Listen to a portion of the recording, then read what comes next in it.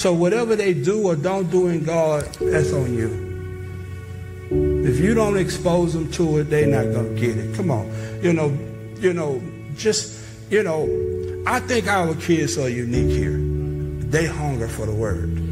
But that's not the average kid, right? Because let's be honest, adults don't always hunger for it like they should.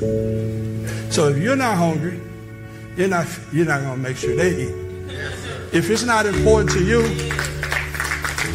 and at some point, and listen, at some point, and I'm telling you what I know and what I've seen, okay? At some point, if you don't make God a priority in your house, and if you don't make this experience for them a priority in your house, even though they may want to do it right now, drive themselves to church and not have to depend on parents to bring them. At some point, if you don't show a passion for it and make it a responsibility, at some point they're going to be exposed to enough stuff in the world that's going to captivate their mind and their attention.